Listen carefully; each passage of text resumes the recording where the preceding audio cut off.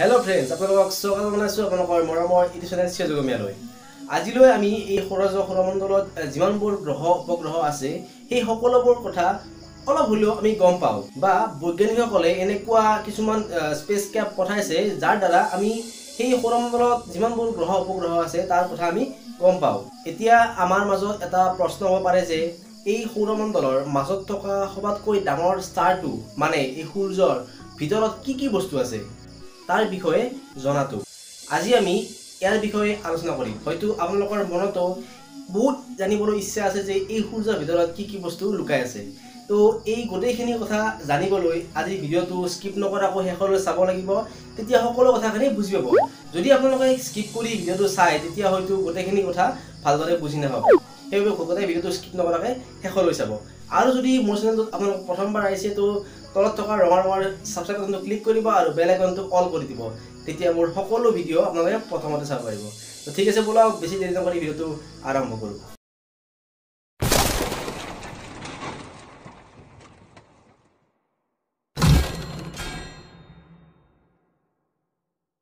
সৌৰজগতত আমি এতিয়ালৈ বহুত ঠাই এনেকুৱা গৱেষণা কৰিছোঁ, কিন্তু সবাতকৈ বেছি গৱেষণা কৰা ঠাইটো হৈছে মঙ্গল গ্ৰহ। মঙ্গল গ্ৰহত আমি এতিয়ালৈ বহুত গৱেষণা কৰিছোঁ, কিন্তু আমি যেনেকৈ ইয়াত আছোঁ তেনেকৈ আমি বেলেগ গ্ৰহ এটাত যাব নোৱাৰোঁ।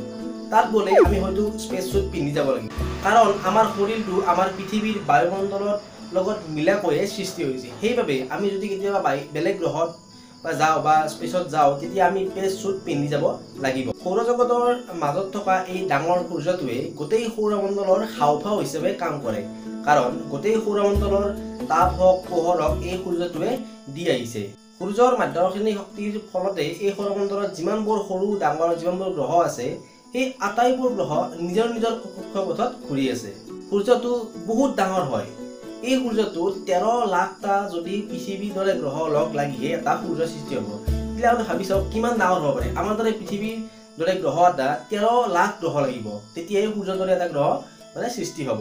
বাকী গ্ৰহৰ দৰে সূৰ্যৰো আজিৰ পৰা প্ৰায় 4.5 বিলিয়ন বছৰ আগতে ডাষ্ট আৰু গেছৰ এটা ডাঙৰ জাইণ্ট এটাই এটা ঘূৰি পেলাই এটা ক্লাউডৰ সৃষ্টি কৰিছিলে, আৰু সেই ক্লাউড মানে মেঘ এই মেঘটোৱে এটা গোলাকৃতিৰ সৃষ্টি কৰিছিল, আৰু তাৰ পিছতে এই সূৰ্যটোৰ সৃষ্টি হৈছিলে। এই গোটেই ঘটনাটোকে নিউক্লিয়াৰ ফিউজন বুলি জনা যায়। এই সূৰ্যটোৰ ভিতৰত বহুত বেছি পৰিমাণে হাইড্ৰজেন গেছে ইটোৱে সিটোৰ লগত লগ লাগি আন এটা গেছৰ সৃষ্টি কৰিছে, আৰু সেই গেছটোৰ নাম হৈছে হিলিয়াম, যাৰ ফলত সূৰ্যই বহুত বেছি পৰিমাণে তাপ আৰু পোহৰ দিব পাৰে। সূৰ্যৰ মাধ্যাকৰ্ষণী শক্তি বহুতেই বেছি, পৃথিৱীতকৈ প্ৰায় 28 গুণেই বেছি হ'ব। মানে আপোনাৰ যদি পৃথিৱীত ওজন হয় 60 কেজি, যদি আপুনি সূৰ্যত যায় তেতিয়া আপোনাৰ ওজন হ'ব 1680 কেজি। সূৰ্যৰ মাধ্যাকৰ্ষণ শক্তি ইমানেই বেছি আপোনালোকে এটা কথাতে গম পাব যে সূৰ্যৰ পৰা প্ৰায় 6 আৰব কিলোমিটাৰ দূৰত থকা যিটো প্লুটো গ্ৰহ, সেই প্লুটো গ্ৰহটোকো নিজৰ কক্ষপথত ঘূৰি থকাৰ কাৰণে সূৰ্যই বাধ্য কৰাইছে। বৈজ্ঞানিকসকলে আজিলৈ এই সূৰ্যৰ ওপৰত বহুত গৱেষণা কৰি আহিছে। হয়তো বহুত নজনা কথা এই বৈজ্ঞানিকসকলে হয়তো এই গম পাইছে গৱেষণাৰ ফলত, আৰু বহুত কথা এনেকুৱা কথা আছে কিছুমান কথা এতিয়ালৈ গম পোৱা নাই। এতিয়া আপোনালোকৰ মনত এটা প্ৰশ্ন হ'ব পাৰে যে এই সূৰ্যই ইমানবোৰ শক্তি বা তাপ ইমানবোৰ কাম কেনেকৈ কৰিব পাৰে, বা ইয়াৰ ভিতৰত কি আছে। সূৰ্যৰ ভিতৰত কি আছে এইটো দেখা পোৱাটো বহুতেই টান, কাৰণ এতিয়ালৈ এনেকুৱা কোনো টেকনলজি ওলোৱা নাই যিয়ে সূৰ্যৰ ভিতৰত গৈ কি আছে চাব পাৰে। কিন্তু ফিজিক আৰু কম্পিউটাৰৰ সহযোগত এই সূৰ্যৰ ভিতৰত কি আছে বৈজ্ঞানিকসকলে এটা অনুমান কৰিব পাৰিছে। বৈজ্ঞানিকসকলে এই সূৰ্যৰ গৱেষণা কৰি 6টা ভাগ থকা বুলি অনুমান কৰিছে, আৰু এই 6টা ভাগে নিজা একোটা বৈশিষ্ট্য আছে। সূৰ্যৰ ভিতৰৰ একদম গভীৰৰ ভাগটো হৈছে কোৰ, আৰু এই কোৰটো নিউক্লিয়াৰ ৰিক্টাৰ বুলিও কোৱা হয়। এই কোৰটো বহুতেই ডাঙৰ হয়, পৃথিৱীতকৈ প্ৰায় 1000 গুণে এই কোৰটো ডাঙৰ, আৰু এই কোৰ যোনটো ভাগ আছে সেই ভাগটোৱে নিউক্লিয়াৰ ফিউজন কৰে। তাৰ মানে এই সূৰ্যৰ তাপ আৰু পোহৰ এই কোৰৰ পৰাই সৃষ্টি হয়। এতিয়া আপোনালোকে ভাবিব পাৰে যে সূৰ্যৰ তাপমান কিমান হ'ব পাৰে। তো সূৰ্যৰ তাপমান হৈছে 15 মিলিয়ন ডিগ্ৰী চেলচিয়াছ, মানে 1,50 লাখ ডিগ্ৰী চেলচিয়াছ। এই কোৰৰ পৰা সূৰ্যৰ ইমানেই তাপ নিৰ্গত হয় যে 1 ছেকেণ্ডত ইয়াৰ পৰা 1.8 বিলিয়ন নিউক্লিয়াৰ বুম এটাৰ যিমান পাৱাৰ থাকে ইয়াৰ পৰাও ইমানেই পাৱাৰ নিৰ্গত হয়। ইয়াৰ নেক্সট ভাগটোৰ নাম হৈছে ৰেডিঅ'টিজন। এই ভাগটোৰ কাম হৈছে এই ভাগটোৱে পোহৰ নিৰ্গত কৰে, কিন্তু কোৰৰ দৰে ইমান শক্তিশালী নহয় এই ভাগটো। মানে কোৰে যেনেকৈ ইমান পোহৰ বা শক্তি দিব পাৰে সেনেকৈ নিদিয়ে, অলপ কমকৈ ইয়াৰ পৰা পোহৰ নিৰ্গত হয়। ইয়াৰ নেক্সটটোৰ নাম হৈছে কনভেক্টিং জোন। ইয়াৰ কাম হৈছে কি তাপ নিয়ন্ত্ৰণ কৰা। মানে কোৰৰ পৰা যেতিয়া তাপটো আহে তেতিয়া এই ভাগটোৱে এই তাপবোৰ নিয়ন্ত্ৰণ কৰি পেলাই বাহিৰলৈ পঠাই দিয়ে। এতিয়া আমি ইয়াৰ নেক্সট ভাগটোৰ কথা জানো আহক। ইয়াৰ নেক্সট ভাগটোৰ নাম হৈছে ফটোস্ফিয়াৰ। এই ভাগটো সূৰ্যৰ বায়ুমণ্ডলৰ একদম সৰু ভাগ। এই ফটোস্ফিয়াৰে সূৰ্যৰ সাৰফেৰিক বুলিও কোৱা হয়।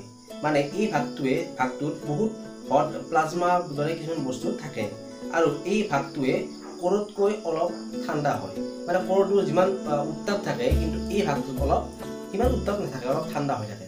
ইয়াৰ নেক্সট ভাগটোৰ নাম হৈছে ক্লমিস্ফিয়াৰ। এই ভাগটোৱে কিছুমান গেছ নিৰ্গত কৰে। জংঘলত যেনেকৈ জুই লগাৰ পিছত যেনেকৈ দেখা পায় দূৰৰ পৰা যি জুইটো ভাৱটো ওলাই বাহিৰলৈ যায়, এই ভাগটোৰো সেনেকৈ জুইবিলাক বা ভাৱবিলাক বাহিৰলৈ ওলাই যায়। আৰু সূৰ্যৰ একদম শেষৰ ভাগটোৰ নাম হৈছে কৰুণা। এতিয়া আপোনালোকে নাভাবিব যে এই ভাগটো কৰুণাটো এটা ভাইৰাছৰ কথা কৈছোঁ, এইটো একদমেই নহয়। এই ভাগটো হৈছে সূৰ্যৰ এই 6টা ভাগৰ এটা ভাগ। এই ভাগটো সূৰ্যৰ চাৰিওপিনে বহুত দূৰলৈ বিয়পি থাকে।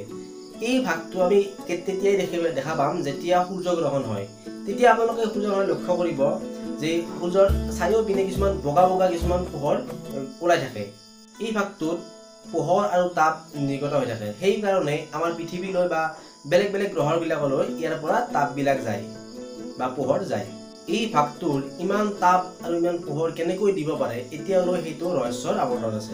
এই আটাইবোৰ কথা জানিবৰ কাৰণে নাছায়ে সূৰ্যৰ কাষলৈ এখন যান পঠাইছিলে বা স্পেচক্ৰাফ্ট পঠাইছিলে, আৰু সেইখনৰ নাম আছিলে পাৰ্কাৰ চ'লাৰ ক্ৰাফ্ট। ইয়াৰ পিছত আমি কেইবছৰমানৰ ভিতৰত বা কেইবছৰমানৰ পিছত আমি গম পাম যে যেতিয়া যানখন সূৰ্যৰ কাষ যাই পায় বা গৱেষণা কৰিব পাৰে, তেতিয়া গম পাম সূৰ্যৰ বহুত এনেকুৱা কিছুমান কথা গম পাম যিটো আজি আমি গম পোৱা নাই। এই স্পেচক্ৰাফ্টখন সূৰ্যৰ যিমান ওচৰলৈ গৈছে সিমান ওচৰলৈ আন এতিয়ালৈ কোনো স্পেচক্ৰাফ্ট এতিয়ালৈ যাব পৰা নাই। এই সূৰ্যৰ কথাবোৰ জনাৰ কাৰণে আমাৰ ভাৰতো কিন্তু পিছ পৰি নাই।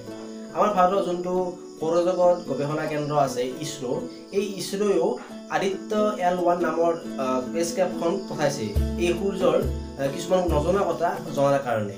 আৰু বৰ্তমান এই যানখনে এতিয়াও কাম কৰি আছে এই কিছুমান নজনা কথা জনাৰ কাৰণে। সূৰ্যৰ পৰা তাপ আৰু পোহৰ পোৱাৰ পিছতো এই সূৰ্যত কি আছে, এনেকুৱা বস্তু কেনেকৈ তাপ পায়, কেনেকৈ কি, এতিয়াও আমাৰ বহুত বৈজ্ঞানিকে বা পৃথিৱীৰ বহুত বৈজ্ঞানিকে ইয়াৰ কথা জনাৰ কাৰণে বহুত চেষ্টা কৰি আছে। মোৰ সম্পূৰ্ণ বিশ্বাস আছে যে আপোনালোকে আজি মই যিখিনি কথা আপোনালোকক ক'লোঁ সূৰ্যৰ বিষয়ে, হয়তো সেইখিনি কথা আপোনালোকে শুনি হয়তো বহুত আনন্দিত হৈছে।